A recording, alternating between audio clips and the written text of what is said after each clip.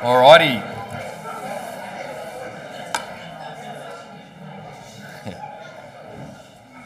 It's 6 o'clock and it's lovely to see you all here tonight.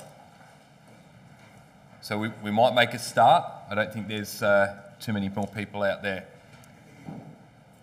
What a lovely day we've had. We've had a lovely morning at Sunday school, followed by, I think, the most packed hall I've seen in Cumberland for a long, long time. I'm not sure that there was any spare chairs this morning, and we were running out of bread and wine, and we had lots of young people here, and it was very, very exciting. It was a really lovely morning, wasn't it? And tonight we're going to continue on with our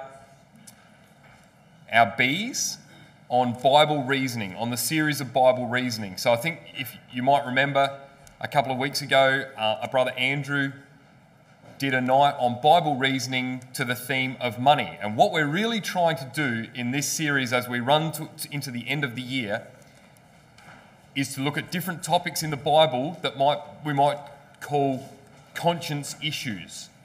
And we've asked the speakers to confidently present both sides of a story that might be a conscience issue, so that if you're sitting in the audience, let's say, and we have the for or against a certain topic, then the people who are sitting there in the for basket might think, yes, I agree with everything the speaker says. But then 10 minutes later, they might be starting to feel slightly uncomfortable, and the people against might be thinking, yes, I agree with everything the speaker says, right? So we want to present all of the ideas that the Bible gives us, and then draw some conclusions. And Brother Andrew did a fantastic job of that with money the other week, didn't he? He actually told us to go out and spend money, which I think Auntie Claire was very excited about as well. That was something I'd never come across before. So we've got a whole range of topics. Now, one of those topics that we want to look at tonight with Brother Sam Luke, and it's not me that's doing it, that was a mistake on my behalf. I'm chairman tonight, but Brother Sam Luke has done with the Brighton Youth Group before a night on addictions.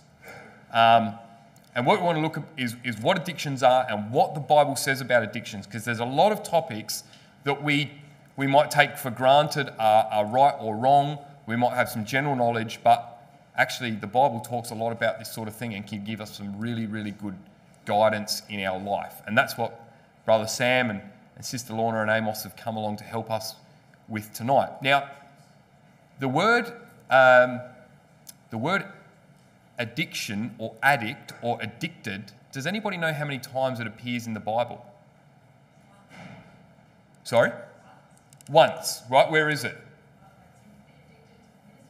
Very good, Auntie Rosie, on the ball. 1 Corinthians 16, verse 15. If you want to open up your Bibles, because we haven't got a reading tonight, open up your Bibles at 1 Corinthians 16. The word addicted appears once in the Bible that I can find.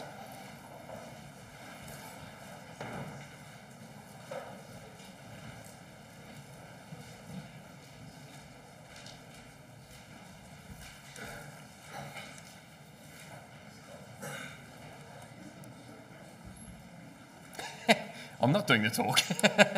1 Corinthians 15, verse 16. And he's doing his greetings, all right? Paul is doing his greetings. I beseech you, in 1 Corinthians 16, verse 15, I beseech you, brethren, and then in brackets, ye know the house of Stephanos, that it is the first fruits of Achaia, and that they have addicted themselves to the ministry of the saints. Now, that's a pretty good sort of addiction, isn't it? That's the sort of addiction that we want in our ecclesia. Addicted to the ministry of the saints. And Uncle Stuart talked about the saints being all of us in this room, haven't we? Baptised brothers and sisters. Saints in preparation for the kingdom of God. Right, that's enough from me. What we're going to do tonight is I'm going to open with prayer, and then Brother Sam's going to come up and get straight into it. And by the end of tonight, we haven't got a reading or hymns because we're going to have all these whiteboards filled with notes. So I hope you've got your pencils and pens. So if you all want to rise, we'll open with a prayer tonight.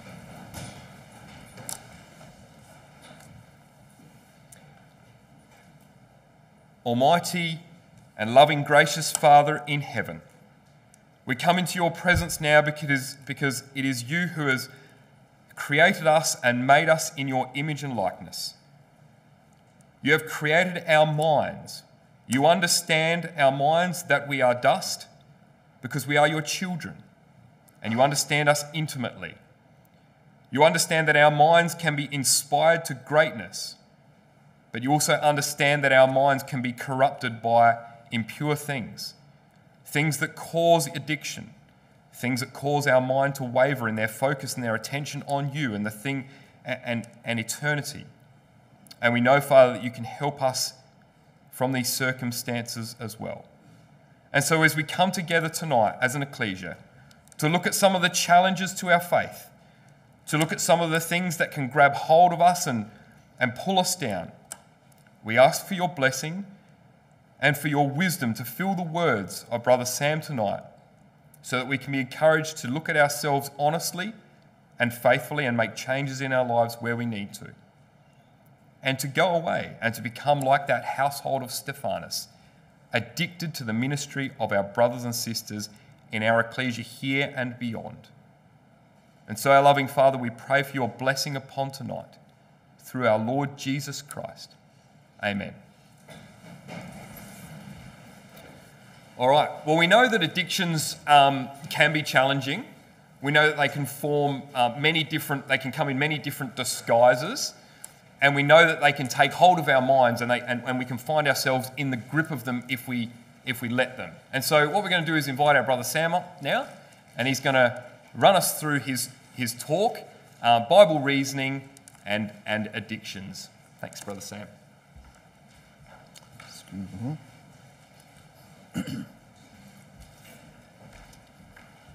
Well, good evening, everybody. Thankfully, Jamie's done my conclusion, so that should mean that that's 5 minutes less we have to do at the end, because we've covered the one passage in the Bible that talks positively about addictions. You might think I'm addicted with all these whiteboards, which is a problem, but let's just start tonight. I do want to get straight into it. This was an hour and a half with Brighton Youth Group, and I have tried to trim it down, but there's some... Let's put a definition up here of addiction.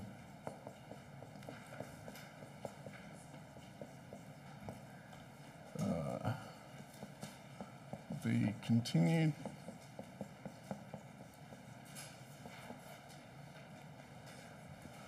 Let's go small case so I can go faster that way.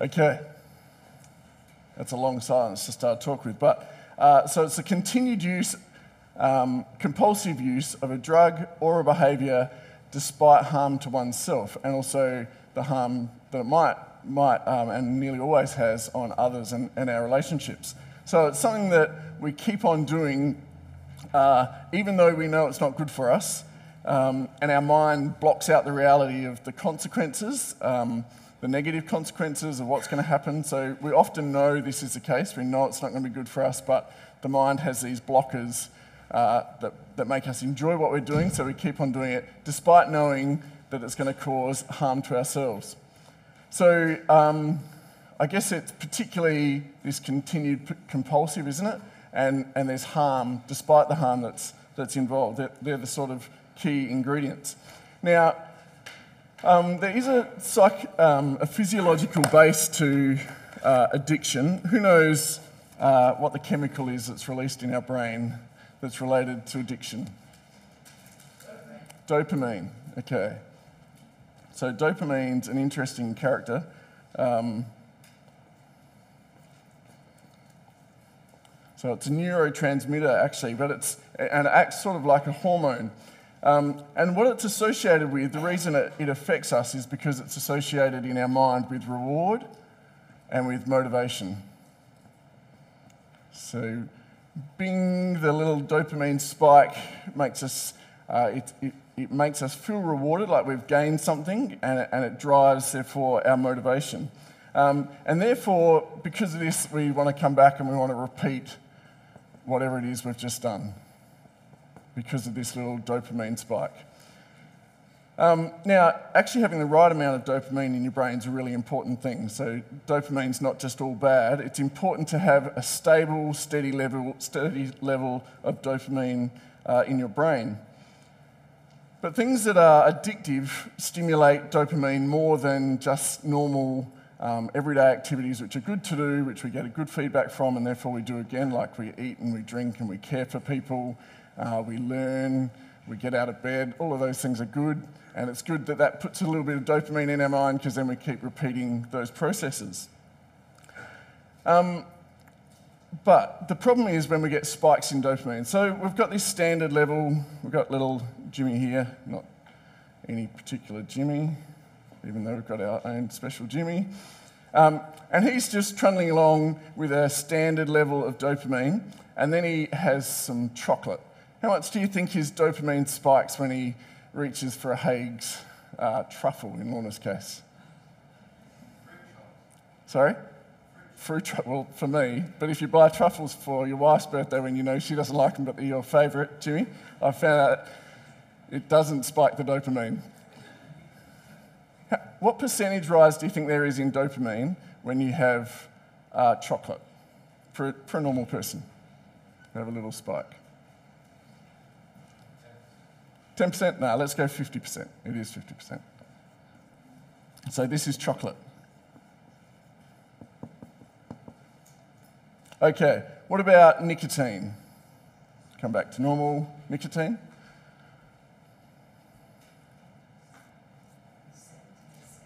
150%.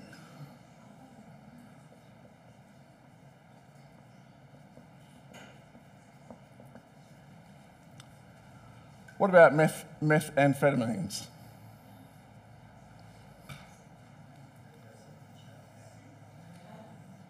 1,000%.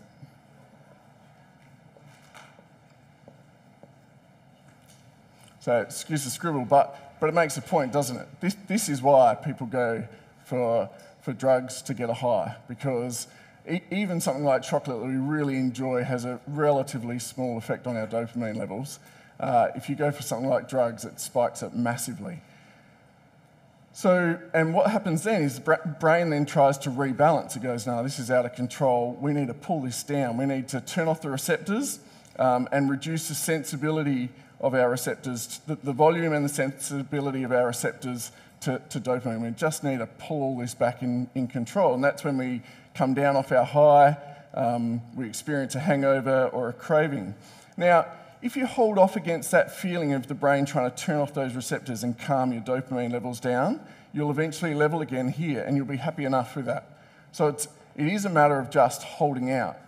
But the natural response of the body is to say, you know, whatever it was that gave me this high, I should do it again because I feel so good when I do it. You know, the next truffle feels as good as the last one, almost.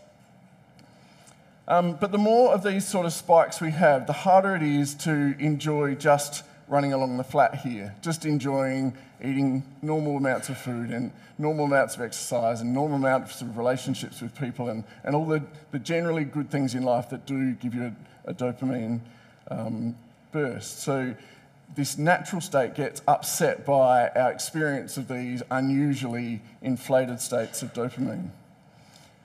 And so this is where it sort of plays in, you know, academic though I am, I'm no expert on this subject, but all the advertising and media people, they know about this sort of thing, whether they know it from a scientific point of view or just from a human experience point of view, they work on this, don't they? So they try to keep us on a treadmill of having these things, or not necessarily as bad as methamphetamines, but all the sorts of things that keep our attention on things that give us a dopamine spike.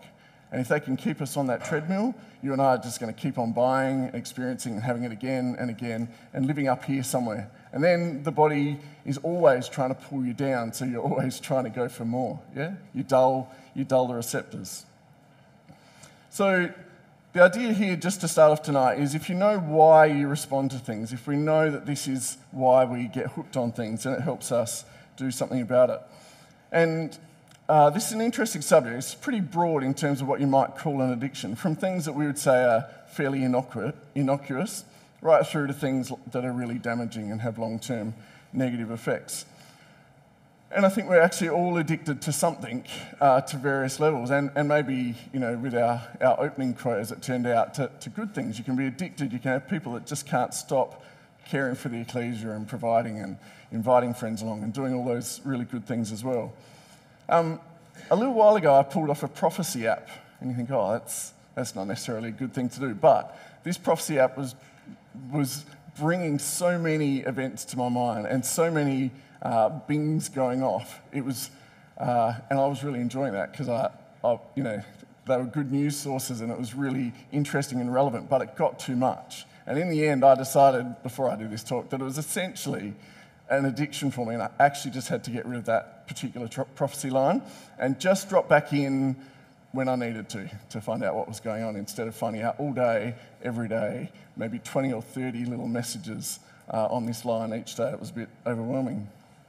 Anyway, don't worry about my strange addictions. Tonight, I think just try to focus on your own is really the goal of the night.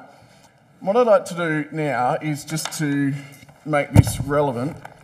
Let's work together on what you might get addicted to. So open your mind a little bit now, beyond the three things that are on the board. What do you think you might get addicted to? What sort of things? Coffee. So caffeine, can I write caffeine? Ooh, is that the board or my pen? Might be the board? Okay. Can we read that up the back? Yep, good. Sugar.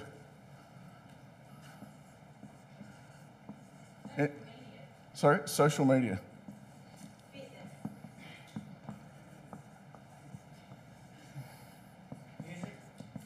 Fitness or, say, exercise, yeah? Sorry, going too fast for me. Music?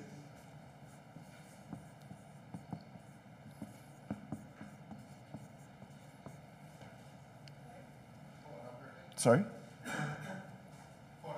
Pornography, yep, it's one of the big ones.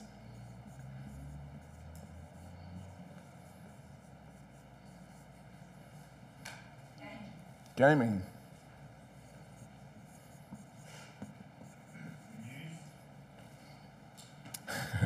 Really? Yeah. Strange. That's really weird.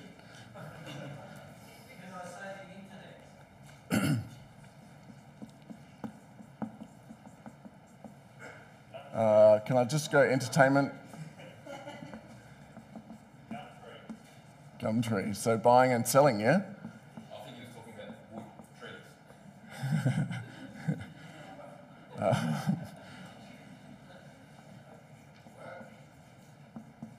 Totally. So it's good to work hard, isn't it?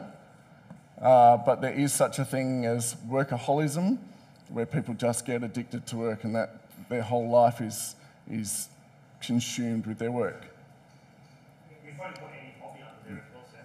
Sorry, Greg? Probably any hobby that you might have could become an addiction. Yeah, we're trying to list them out. Let's put some of them actually... Stamp collecting. Stamp collecting.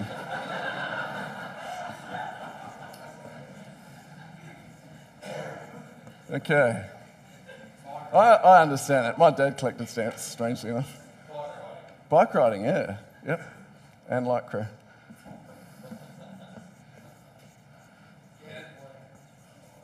Sorry? Gambling. Have we not put that up already? No, that's great.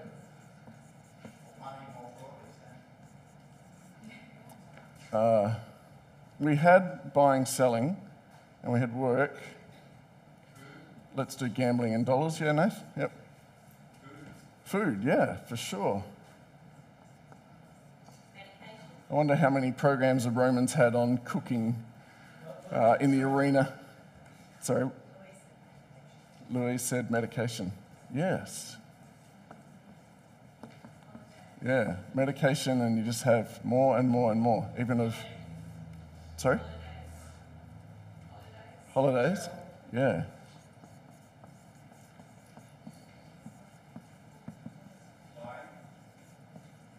Was that flying? No, lying. Assessment. Lying. Lying. Sorry? Learning. Yeah, that's a good one. No, that's a serious one. Seriously good and, sorry? Marathon running. Uncle Kev.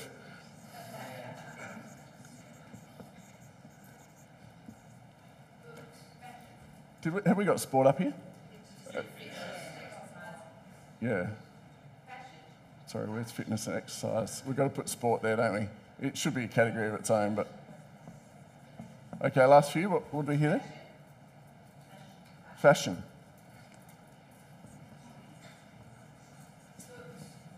Whether it's obvious to other people or not. Reading. We had books. Oh, they've just said it a few times and I ignored them. Okay.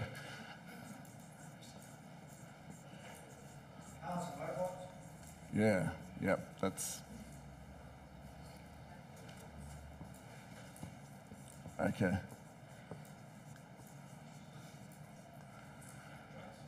Okay, have we got drugs up there? We don't.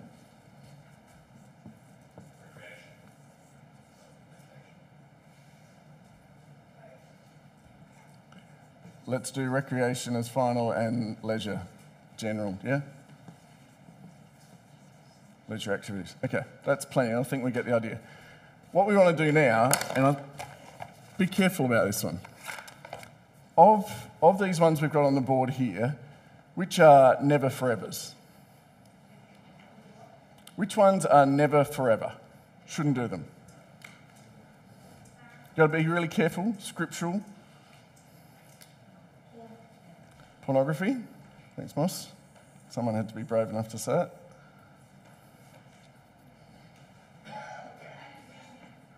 You just shouldn't do it. Drugs. Yep.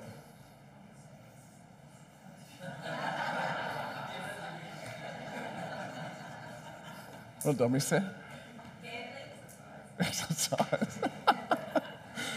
Oh, very good. Gambling? Yeah.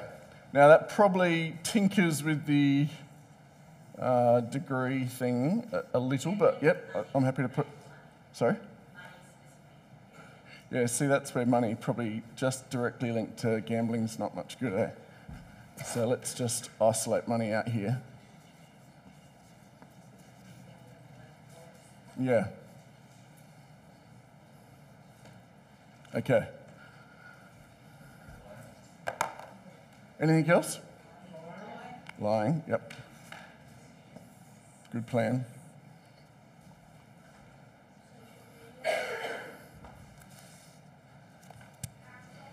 Sorry? Marathons. Okay, now we're getting humorous. Anything else there? I don't know if you could argue that's a never forever period one. It definitely comes into tonight's subject very strongly, but not a never forever, I don't think. Sorry? Recreational. Sorry. Yeah. Take it off. Okay, good. That's really helpful to look at it like that. Now, what we want to talk about next, I think the next most logical thing on board 3 is what are the principles of never forever? What are the principles behind, scriptural principles behind, or how would you determine that something's never forever? What would the primary thing you'd look for to determine whether it's something you just shouldn't do? Sorry? That's an excellent one. I didn't have that as my first one, but...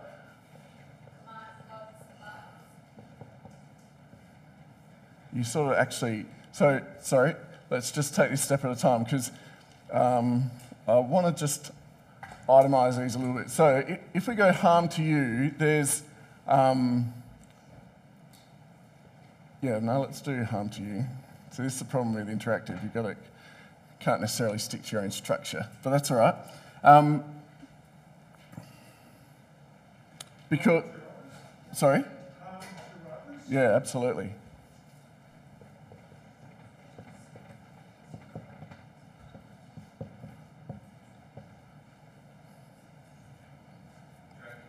A direct commandment. That's what I really wanted to hear first. So you'd first look for a direct commandment from God, wouldn't you?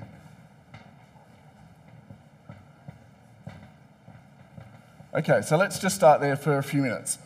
Direct commandments. Give me one on drinking or getting... Did we do getting drunk up here? Okay. So on my list I had getting drunk. So let's just dodgy up the results of the night and put that in a little square of its own. Where's a direct command about getting drunk? Sorry? Which says, Carlos?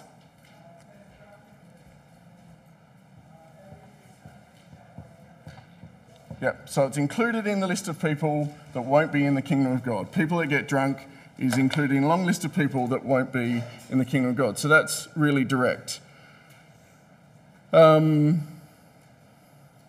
you think of any others? Well, just the ecclesial elders and Titus were commanded to remain sober. True, yes, yep. So Titus, I'm just going to write elders because I don't have the reference.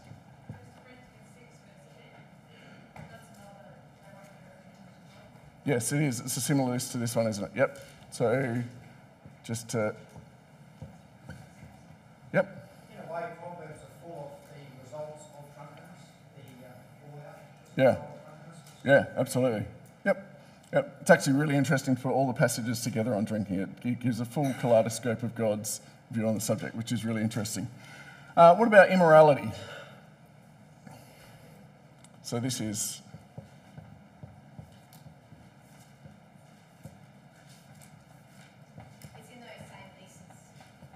It is. What's the one we teach the young people in the lesson of Joseph?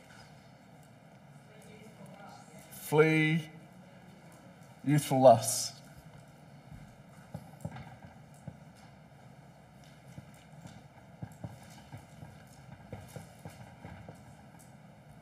Which is, I've got flee immorality, which is 1 Corinthians 6, verse 18. I say for the drunkenness one, there's probably a good one in Ephesians 5, verse 18 as well. They're not drunk with wine or any excess. It's a big direct one. That's good, because that highlights the excess, yeah? Good. Thanks, Greg. That verse as well, it says it leads to debauchery. I don't know if it said that. Yeah, so it gives some reason. Yeah, so it's like you drink in excess and then Yep. it leads to the next thing, which is the immorality. Good. Thanks, Lee. Yep. So, and we often quote, what do we quote about our bodies in terms of some of these things? Sorry? Temple of the living God. So there's not maybe a direct scripture that says, look after your body because you need to be healthy to serve God. But if you don't look after your body and your mind's degraded, which a lot of these things affect, or your heart's drawn, then you're degrading your ability to serve God, aren't you? And it becomes physical, or the physical becomes a problem as well.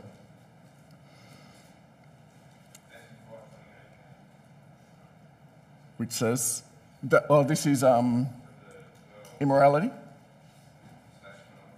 Yep. So look upon a woman to lust after her. Yep.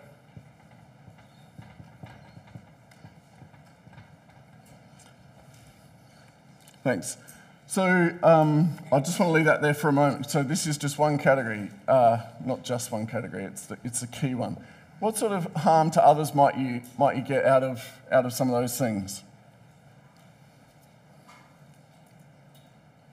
If you're a husband who's striving to be like Christ, then if you're not being like Christ, you're directly going against the example that Christ has made for you. And so therefore, By lying or gambling or drugs or any one of them, any of those, and therefore, and therefore your relationship that Christ the Yeah. ecclesia becomes compromised. Yep. And that's sort of one example of many, isn't it? So your ability to be Christ to others.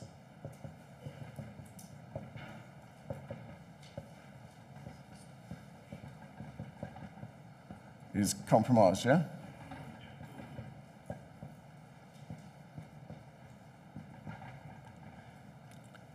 What else? What other impact might it have on other people?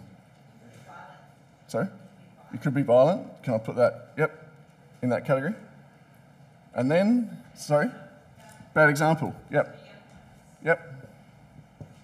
You could lead, and you're saying that because you could lead them into sin, yeah?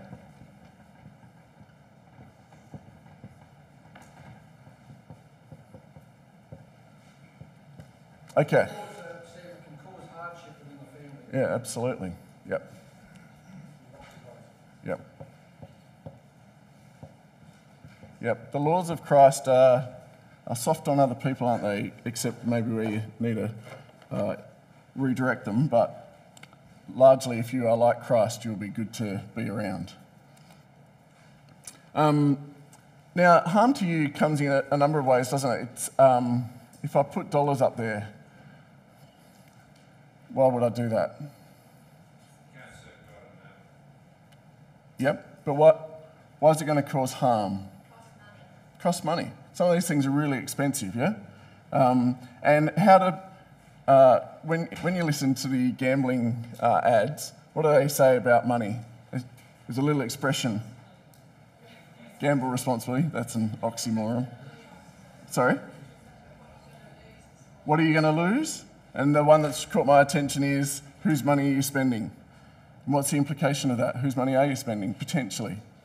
If it gets in trouble with the families, or worse, or not worse necessarily, but it is God's. Yeah, something you've stolen. So there is a natural connection between drug addiction, proper drug addiction, and thieving, isn't there, to feed that habit? It's expensive. And they pick that up, and that's why it's in the advertising. Whose money are you spending?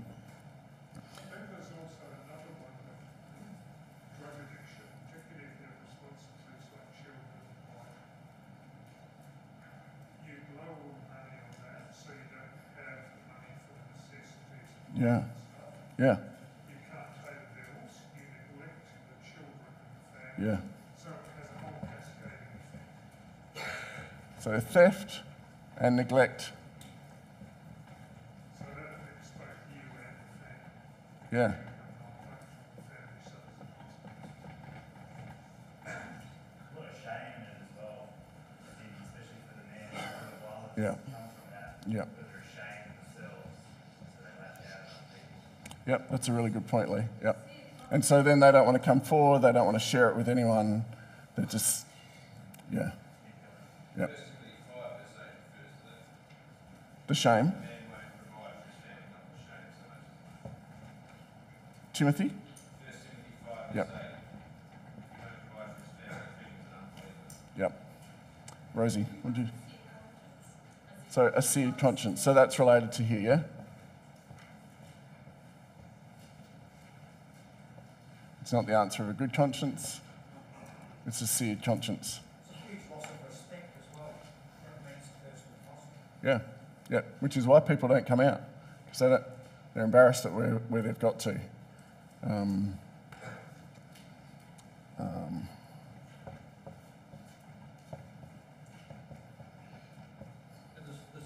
massive amount of loss of productivity in politics. You sound like a business owner.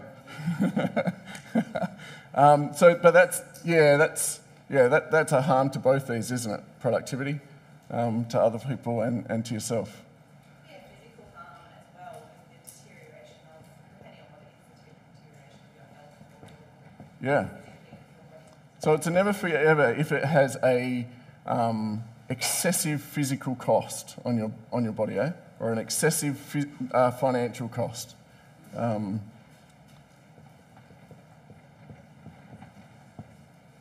All right. So you wouldn't do it if it causes excessive harm to yourself in those ways, excessive harm to others. If there's a direct command from God, there's a few other categories. You wouldn't do it. You just wouldn't do it because there's what else? Who else do we answer to? Sorry? It's illegal, the law of the land. So if there's a direct law,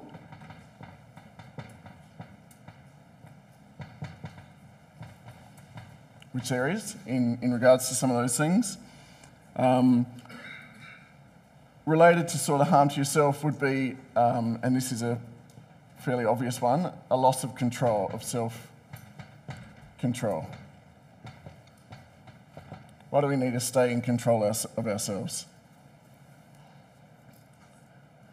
The front half of the hall. Why do we need to stay in control of ourselves? One of the fruits of the Spirit is temperance. Temperance. Which is Self-control, yep. Because I guess if you don't have self-control, anything could happen, couldn't it? So if you're properly drunk or properly drug affected, or you've got yourself way down the chain of telling porkies to the point that you're really causing trouble, you're not in control of yourself, and all of a sudden life can spiral pretty badly out of control. Good. I think that, the other one I wanted to put down here, just since this is how would you determine it's a never forever, and maybe one of the early ones should have been that there's a high risk of addiction. Yeah? So the higher the risk, the more the alarm should go off in your brain that says, maybe I shouldn't be doing this. It's too high. I'm not prepared to do it. Good. Now there's heaps of quotes that can go with that, but I'm very happy that that board is satisfactorily full. Now, for the rest of these potential addictions here, these are matters of principle and degree, aren't they, and control. So, what are the issues you should consider with those other concerns there? What are the issues for that? So they're not necessarily all completely exclusive to this, but as in exclusively different to this list. But what are the principles, the guiding issues around that you should consider in terms of things which are generally addictive but not diabolical, or never forevers? Time versus service to God. Time was the first one I had on my board. Yep.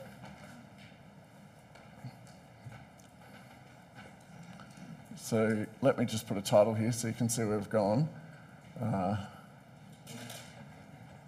How decide never? That's how you decide never. And this is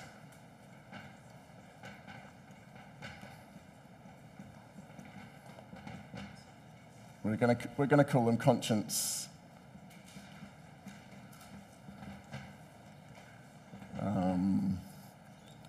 Not issues. We'll call them conscience addictions just because of the context of or potential addictions, it should be, for our subject tonight. So time's a really important one.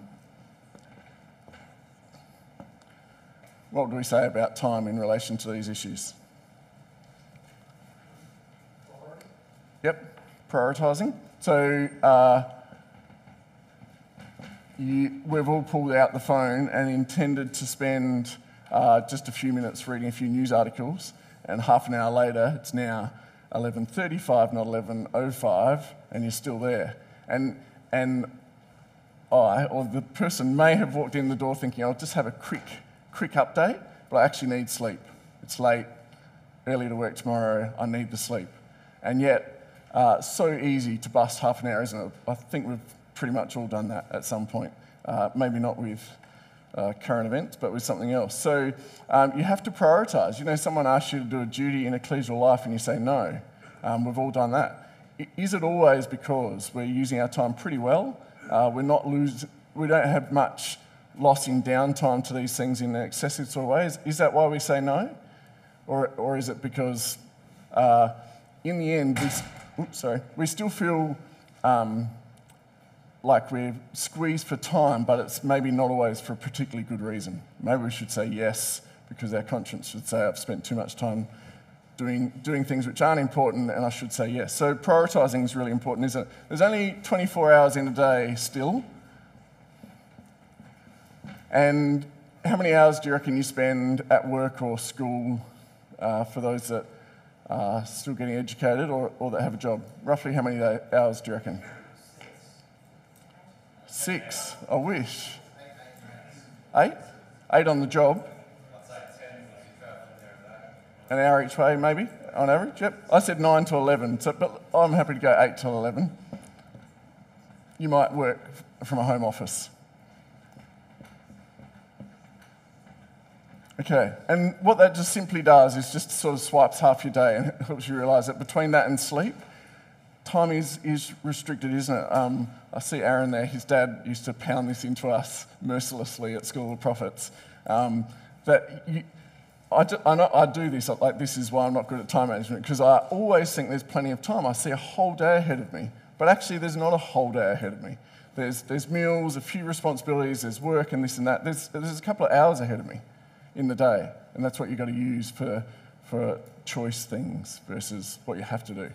Uncle Trev. Is it the same, the public holiday that we have in October has always been known as the 8-hour day, public holiday. And the idea behind that was that our life should be broken up into 3 segments: 8 hours for work, 8 hours recreation, and 8 hours sleep. So, take that for the guidance. Sure. Well, you have to do the work and you have to do the sleep, so you've got to choose how you use the others, yeah? Good, thanks for that. Shopping. I guess we've all fallen into this. It might be for motorbikes or for clothes, just to involve everyone. But do we shop with purpose? My wife is quite amazing at shopping, at least for food shopping. She's back before I can believe it, and that's because she has a list and she buys what's on the list and comes home. And I'm always astounded that I feel like she's only just driven out the drive and then she's walking in with the bags of food from the shops in no time at all, and I always admire that. And the idea of shopping with purpose means that you just use the time you need and you don't window shop too much. Gaming can be massively bad in effect. Do you know that people literally die because of gaming? They get so much of this dopamine hit that they sub that for everything else that's essential. So they sub it literally 100% for sleep and 100% sometimes for food as well.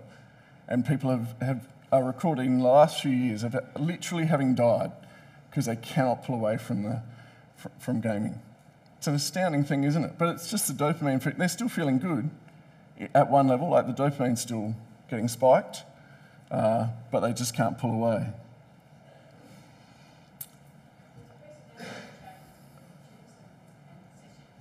Yeah, that's a serious thing, isn't it? That it can end up then changing who you are. Yeah, yep. And we know that with online things. It's we've probably all felt the sense that who you are online is who you can create that you want to be, whereas when I have to stand up here in front of you, I just am who I am pretty much, and you can see whether I've got grey hair down the side or not, whereas I can whip that away online or turn the other way or hide my receding hairline, whatever I'm going to do. But so online you create your image, and that's quite a dangerous thing to do, or dangerous feeling that it generates in you in terms of, I guess, facing up to who you are. Sam, am I allowed to come back to my word of productivity? Now you really are standing like a business manager. I mean, that's important because scripturally we're told to walk with the glory of God, whatever we do. And so therefore, all our aim should be to produce that, family-wise, work-wise, and especially legal-wise. Yeah. Be productive. And if you do all that other stuff, you're not productive. Yeah. We don't want to bag this entirely. Like, I know what you mean, and I'm sure you do some of this as well. But that is true. It's what we learn about at Command Weekend, isn't it? It's about productivity. The earth speaks to us of the productivity that God wants from us. If those trees represent us, like Brother Simon said, then they're providing shade, they're providing food, nutrition, everything. Yeah, good point. Tint. First Corinthians 6 verse 12 talks about all things are lawful, but not all things are expedient or helpful. Yeah, that's an excellent quote. All things are lawful, but I will not be dominated by any. Yep. There's a series of expressions at the end there in 1 Corinthians, was that 10? 6. Is that right? Yeah. And 10, yeah. Yeah. Can you give thanks for it? Does it edify? Does it build up? Does it give glory to God? And one other, I can't remember. Okay, so time is really important. I think the next one is, will it control my mind?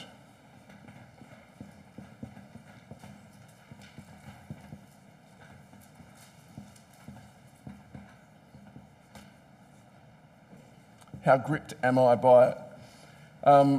So we know from, if I write Deuteronomy 6 and don't tell you what verse I'm referring to, but in this context, will it control my mind? What's the verse in Deuteronomy 6 that would come to mind about where your mind should be and what percentage of your mind God wants and of your heart? Sorry? Come on, girls. I think you need to do a revision with lollies next week, honey, Loren. Does it start with love? It does start with love. And we've got a song. Lord. You're God with all your heart and all your soul and all your mind. Yeah, that one. Deuteronomy 6 verse 5. God wants all your heart, all your soul, all your mind. It says, the Lord your God is one Lord, and that therefore serve him with everything you've got, all your heart, all your soul, all your mind. So God doesn't want something else controlling your mind and obsessing you and dragging you back to that one thing all the time, which is not about him.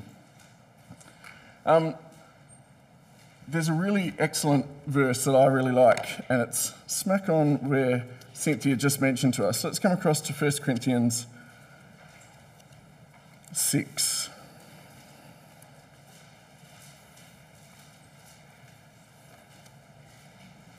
It's the second half of the verse that Cynthia was quoting, 6 verse 12. Cousin Phil, do you want to read that for us? 6 verse 12. Yep, 1 Corinthians 6:12. All things are lawful unto me, but all things are not expedient. All things are lawful for me, but I will not be brought under the power of any. Now, I really like this expression because I think it really helps. I will not be, so the KJV says, I will not be brought under the power of any. Anyone got another translation?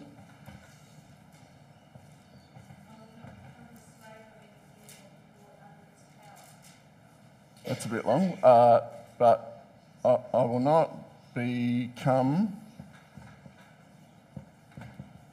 the slave, and I'll just abbreviate,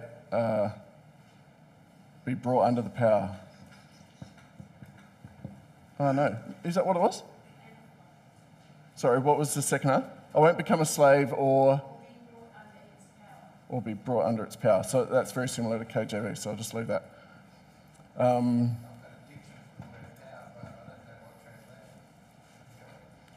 No, I can't. The NIV says I won't be mastered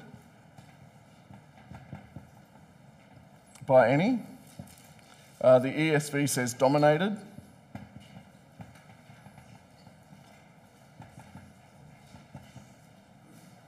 And the NET says controlled.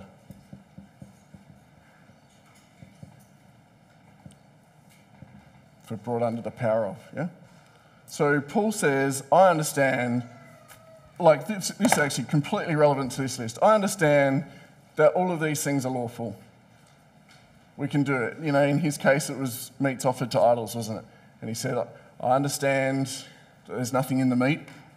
All things are lawful in that sense, but because he didn't believe in gods that you could offer things to, they were just a piece of stone. So whether you cooked your barbie on the stone or cooked it on your in your kitchen at home made no difference to Paul in a logical sense, but he didn't want to be brought under the power of any. And addictions can literally, you know, that's the whole idea of that dopamine cycle, isn't it? And in the end, you want more and more, and your body's trying to pull it down, but you're going back for it again to boost it up. And so that cycle has control of you. So we need to stay free to act independently, don't we? And I guess particularly, and we've had this highlighted in our community for a long time, to be independent of the media moguls. They are there to get you to spend your money on all these things, and they will take control of us as best we possibly can. So Colossians 3 verse 2 as well says, set your mind on things above. Set your mind on things above. So, will it take too much, how much time will it take? Will it control my mind? We'll come across here.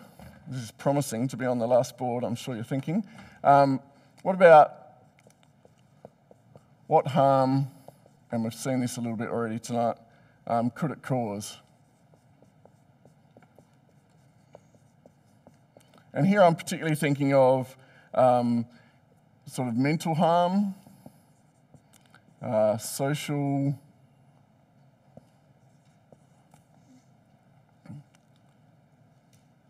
and sort of bodily. So mental harms are, is in this case, these are not the nevers forevers. These are all those other things. But something like violent movies or lust-filled movies or things that just play down that line can increase our desire, can't they, for violence or lust or those sorts of things, and we've got to take control of those. Things can, God, as we've said, God's given our body for service.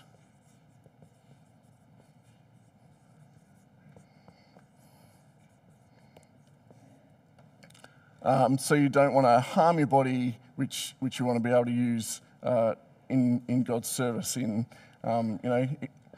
We can become too tired. We can become uninspired, can't we? Because our body's weak or it's out of condition, and we're unable to use our talents as best we can for God. So that's a bit of an overlap. So I don't want to spend too long on that. You can think of sort of the social ones, and I just want to push on. What about the example and effect on others? A principle helping us decide how much we're going to get involved in all those other things. One of the interesting things, like if you read about addictions, you think personal. You think, how do I feel about real estate? How do I feel about stamp collecting, planning my next bike ride? But in actual fact, addictions, if you think about them, and if you look at that list, are there any on that list, and even if you just take out the worst ones, are there any on that list that have zero effect on other people once it becomes an addiction? Once it's a strong part of our life? Not really, eh? So I think it's true to say, and lots of writings would say, that an addiction is never just a personal thing. It always has some effect on other people. So you may decide it's okay for you, but you may be bringing someone else into a bad habit. And it may be one that whilst, you're got your little habit under control, you just go for a bike ride Thursday morning for half an hour.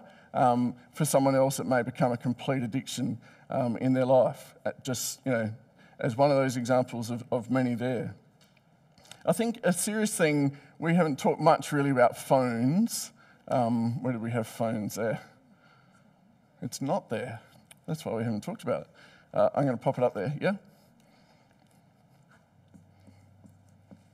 I guess we had social media, didn't we? So that sort of is one of the serious parts of having a phone. Internet, online, so that all comes into that. We've all been in a conversation where we're halfway through talking to someone and you're really enjoying the conversation and they get a phone call or they get a text or something and the conversation dies. I don't get terribly burdened by things like this because I'll just bounce on to the next person. But at times you can feel pretty lousy, can't you?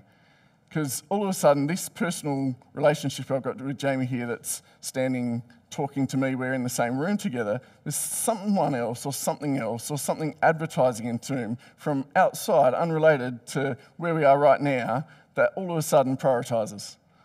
And I'm sure you've all had that at times. It's hard not to, especially when you're waiting for something to come, not to get distracted. But it's not a good impact on other people, is it? It is a really negative thing for relationships to be dominated by that. So if you ignore the friends that you're with, you can make them feel less valued. And Philippians 2 verse 4 says, "Look not every man on his own things, but every man also on the things or the interests of others." So I think that would come in as our final quote for the night on the far side there.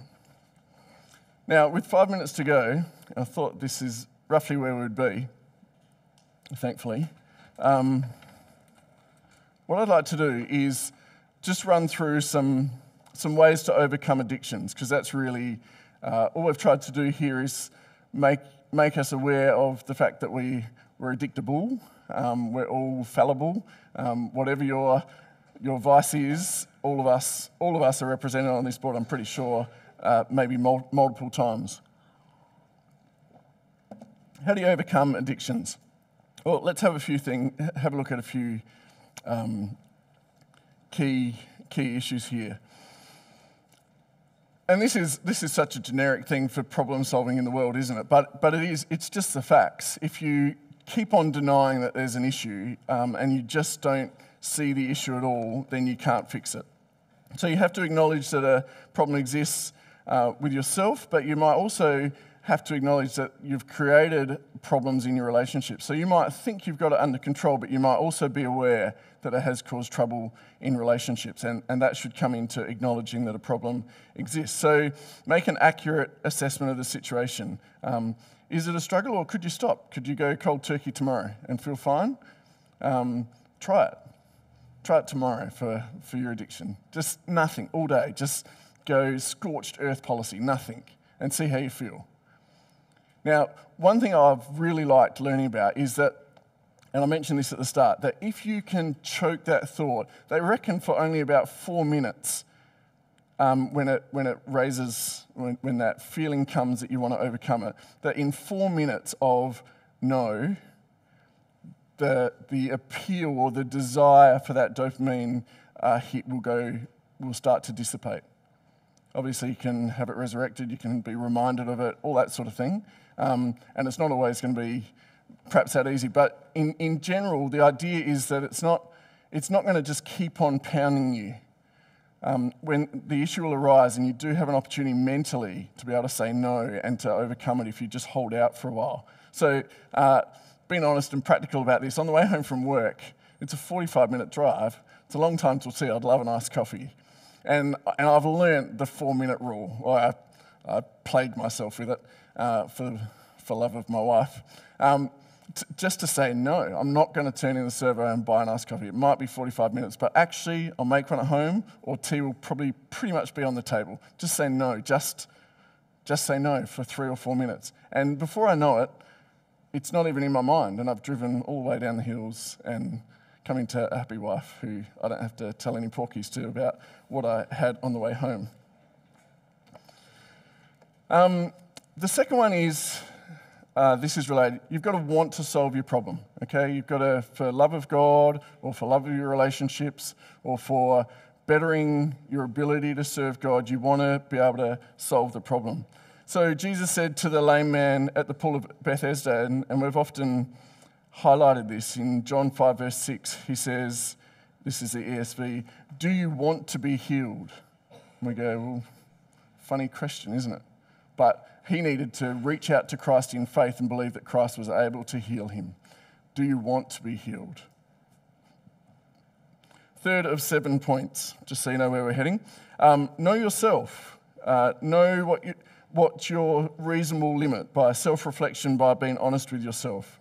No one intends to become an addict, do they? I've never heard of someone that was just happy to let it go, just to bear the consequences because caravanning is just the most amazing thing in the world, so I'm just going to bear the consequences of that. Yeah? No one chooses to be an addict in life, despite, maybe that's come to mind because I'd like to buy a caravan. Maybe.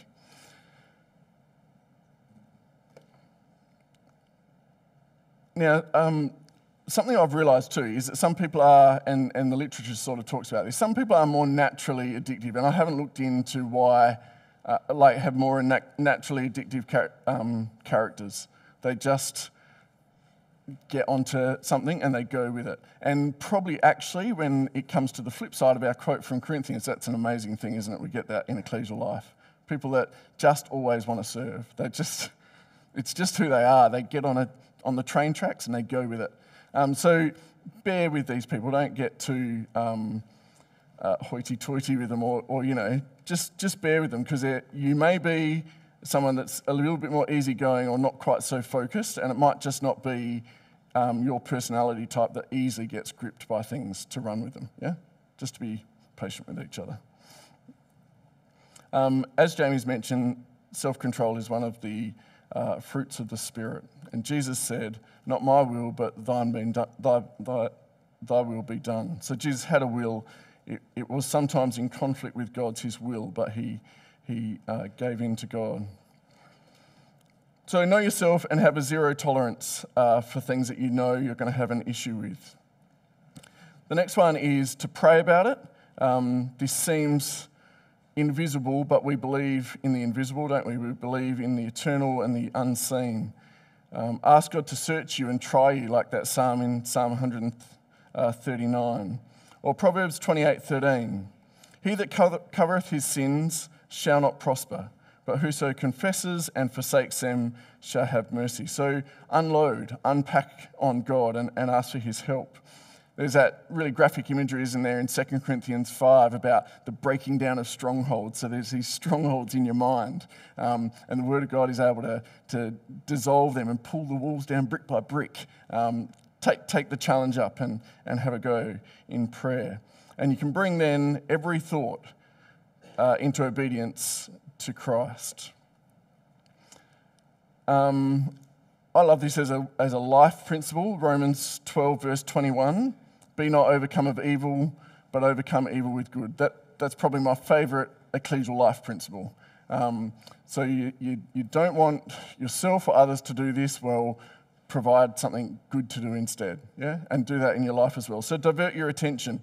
It's the parable of the 7 devils, isn't it? Cleaned out the house, but didn't replace it with something good, and so devils 7 times more terrible came back in again, and the end state was worse than the first. So you've got to divert attention, say no to one, and have a life plan for the other. And there's so many things, like that's one of the rich things of ecclesial life, is that there are so many little things. Doesn't matter whether you're a trade-orientated person and want to start fixing the hall or mending people's houses or fixing their gutters or whatever it is, right through to whether you're a purely academic person and you just want to share the gems of the Word, and you've had some amazing people in your ecclesia that have done that, that just addict themselves to that, and they're always able to provide an answer to your questions. Hospitality, Bible study, being helpful at home, talking to your family, and having positive replacement hobbies. One of the things they talk about in line with this is use overwhelming force. And I just like the idea, if you need 200 soldiers to mount this force against yourself, take 800. So go above and beyond. If you really want to overcome things, then take it seriously and go out with all that you can. Make no provision for the flesh to fulfill it in the lusts thereof. So change your playground, change your mates, whatever you have to do. Second to last one, confide in a good friend. I do this. This is really helpful. Just to have, we call them accountability partners or whatever you want to, just tell someone I'm struggling with this, lay it out and say, this is my plan. Next Sunday, come and talk to me about it. And I know next Sunday you will either not want to see them, you'll either avoid them in the meeting, or it'll keep it on your mind during the week. You love them, you don't want to let them down. You've let them in to help you be an accountability partner, and now you want to answer to someone that you're still trying. And as good friends then, receive that. Don't marginalise, condemn, help when someone calls out like that. They're in the right frame of mind, so you don't need a worry about condemning what they're doing. You need to pick them up and take them the next step. And the final one is to persist in faith. Don't give up. And I don't have time to go to it. If you're writing notes, which I know a lot of you are down the front here, which is fantastic, Proverbs 24, verse 16 to 18 says not to give up. So I was going to conclude with a little quote about being addicted to the ministry, the House of Stephanus. That's a really beautiful concept, isn't it? That people should take this, it goes right back to the dopamine thing. In the end, you can have pleasure in doing the will of God, and they had addicted themselves to the ministry, and that's a beautiful way to end tonight, I think. Thank you.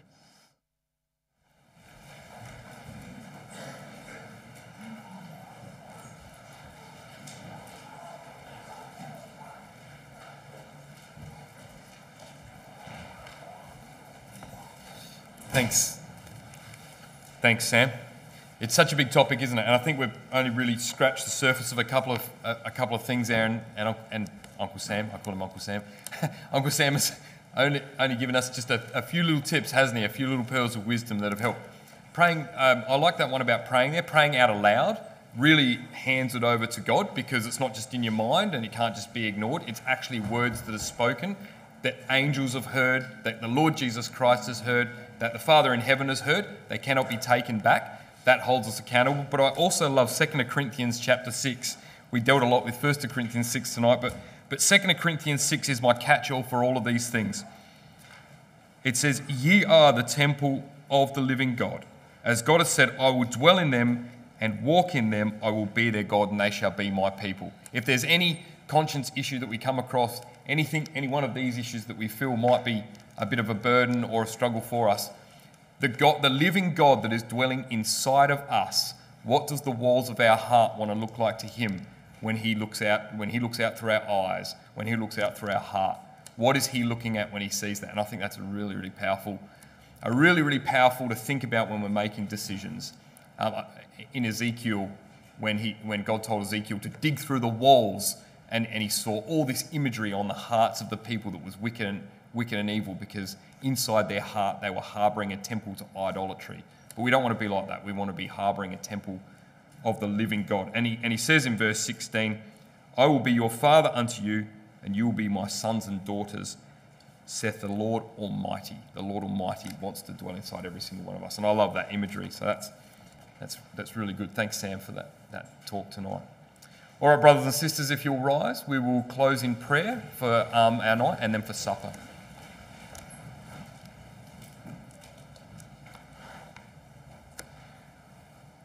Almighty loving Father in heaven above, thou who inhabits eternity, but also who dwells with those who are of a humble and contrite heart.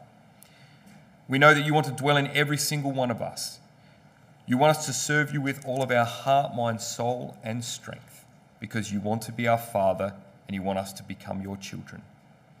And as we journey through life, there will be things that challenge us and things that we need to be held to account for. Our time and our resources, and the way that we occupy our minds in the service of our Lord Jesus Christ. Help us, we pray, to fill our hearts and our minds with the wonderful word that you have given us so freely and so abundantly. To be addicted to the ministry of our brothers and sisters in loving service, in the same way that you have lovingly created the earth, and in the same way that your Son, our Lord Jesus Christ, has lovingly served the ecclesia by giving himself for it. And so, our Father, as we take this into our hearts and in our minds, may it be the good of those thoughts that overcomes the evil of this world in our hearts, that we might glorify you in all that we do. Please bring your Son to this earth to set up the kingdom, to bring peace and to bring righteousness to your people Israel. We know that they're under siege at the moment, but we know that ultimately the receiving of your people Israel and to be reconciled to them once again will be peace to the whole earth. And we look forward to that time when your law will go forth from Jerusalem to change the hearts and the minds of all people unto you. And so, our Father, we thank you for the words that have been spoken tonight. Another little reminder of your great power. We thank you through our Lord Jesus Christ. Amen.